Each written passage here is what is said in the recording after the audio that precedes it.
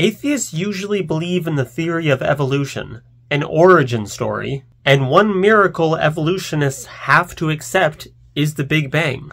Oh boy, where to start? First off, I like how you put theory of evolution there, because a lot of theists, when they speak out against evolution, love to mention that it's a theory, as if that discredits it in any way, even though the scientific definition of a theory isn't just a guess or an idea. It's something that has been tested and studied and has mountains of evidence backing it to the point where it's essentially seen as fact, more or less. It's the highest honor an idea can get in science. And before you say, no, that highest honor is a law, you're part of the problem, please go do more research. Evolution is also not an origin story.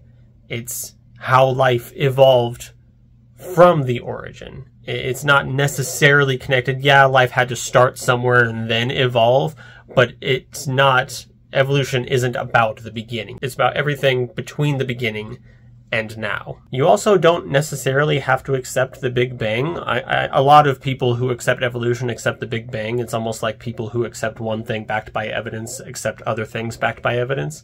But it's another one of those things. Like, evolution is just like life is here and then it did stuff and like we're here now. It's just like it's the evolution process.